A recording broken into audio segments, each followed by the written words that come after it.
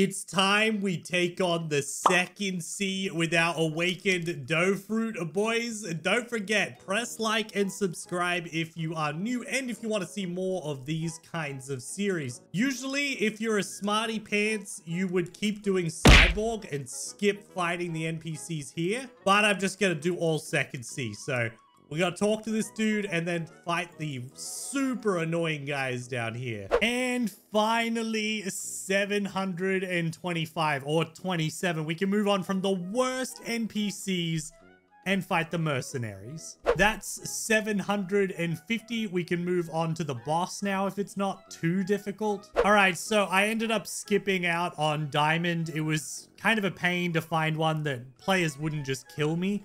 Obviously, you're really close to the cafe, so if you're in a public server, you get killed a lot. I ended up just fighting these guys right to 775, and now we can move on to...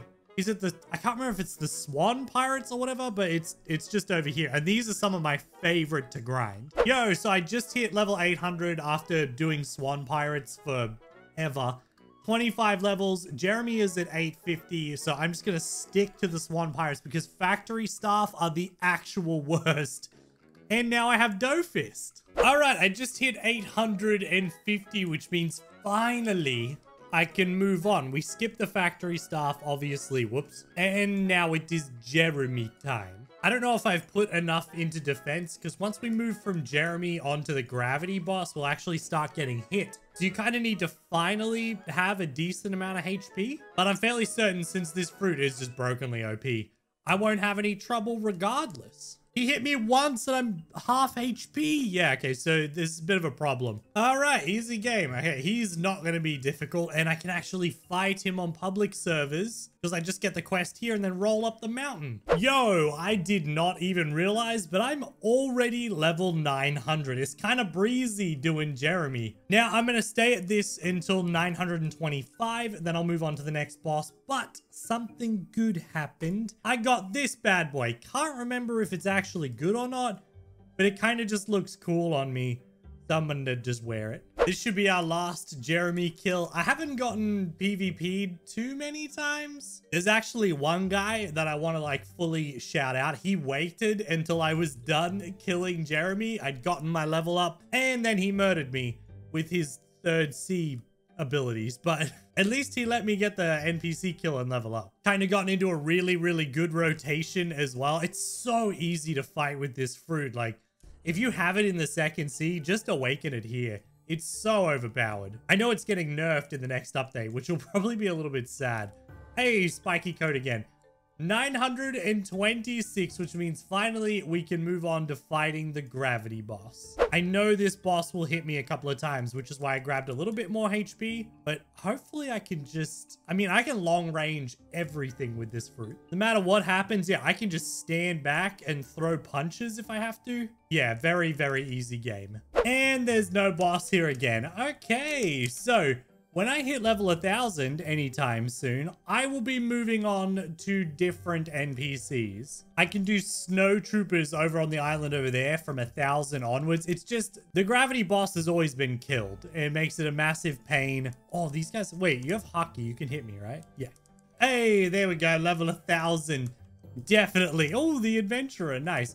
We need to move on. The gravity boss is really easy to kill. It's just, he's in the middle of the map, so he's kind of always dead on every server that you join. All right, we're going to set our spawn here. Now, I know usually I could go off and I would do like my race quests and everything like that, but since there's no way for me to turn into a mink without going and grinding fragments, for now, I'm just going to stay as a human, and in part 3, when I can easily get fragments in the third sea, that's when we'll change our race to mink and probably get version 3. All right, final 4, and then we're moving on maybe to the other side of the island. They bounced wrong and I didn't catch them all. No. In the past, with like other devil fruits, the other side of the island has been a real pain to farm. So maybe I'll come back over here and do another 50 levels here, but we'll go see.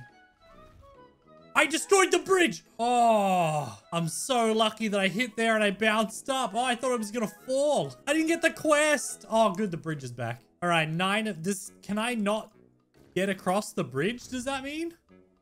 No, it's fine. Okay. The last 3 winter warriors, these have been so easy. Of course, one would get stuck. I gotta kill 3 more, and one of those 3 would get stuck in the ground. That's just whatever. These have been great to grind. I'm excited to do lab subordinates though. They're faster. Moving on, we're going to hot and cold. We're nearly up to where we get to grind another boss, which will be such a increase in speed for our leveling. And then I don't know, man, it's kind of smooth sailing once you get to Smoke Admiral. All right, 1,150. Lab subordinates are the worst because they can flash step to you or teleport to you until Logia kicks in. Then they're actually kind of the best to grind. I had no idea you could destroy that door. I had no idea you could destroy that bridge in the other village too. Wow. The devilfruit just ruins everything. All right, hopefully this guy won't be too difficult. He's using the old smoke fruit, which is kind of worse to fight against than the new one. This could be a little bit annoying. And there we go. Okay, he's not too bad. I don't think I'll die every time. We just hit 1,175. I was going to stick to Smoker, but he is a massive pain. I'd rather just do Magma Ninjas. This is them, right? Yeah, I think I did these guys when I did the Devil Fruit Notifiers. They are kind of good to grind. All right, level 1,200, but I'll be sticking to Magma Ninjas because the other ones, the Lava Pirates, are a massive pain.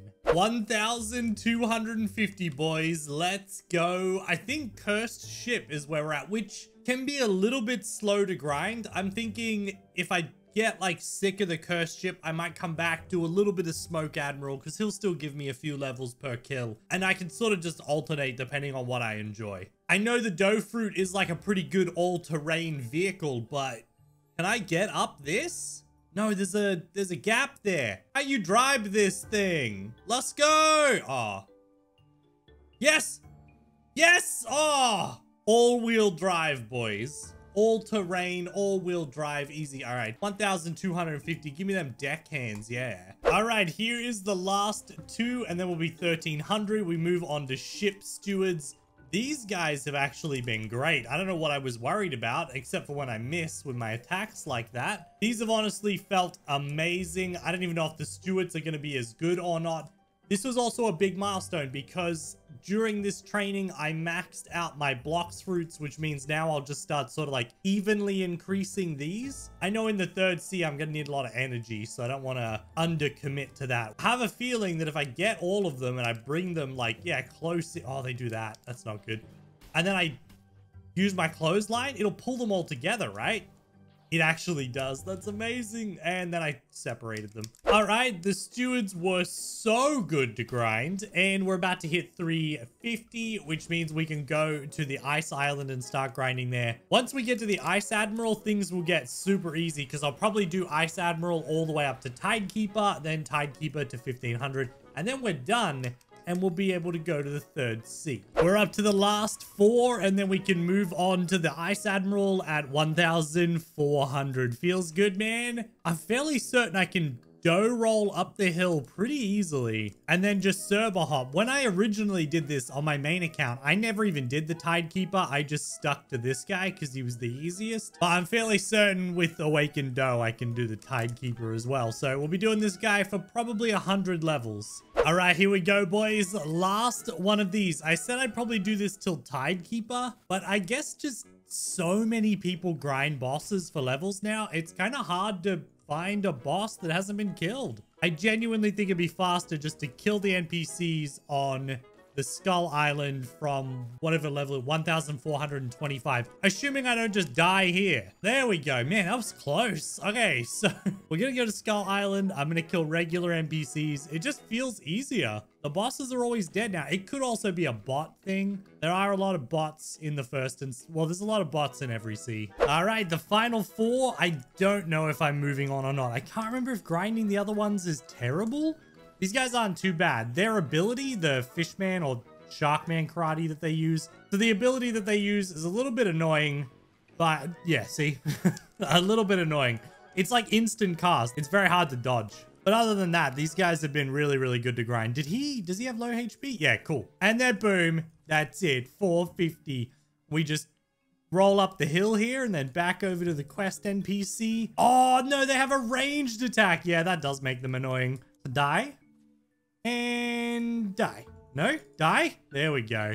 Not too bad. The final stretch, boys. And unfortunately, like what I consider to be one of the worst bosses in this game, the Tidekeeper.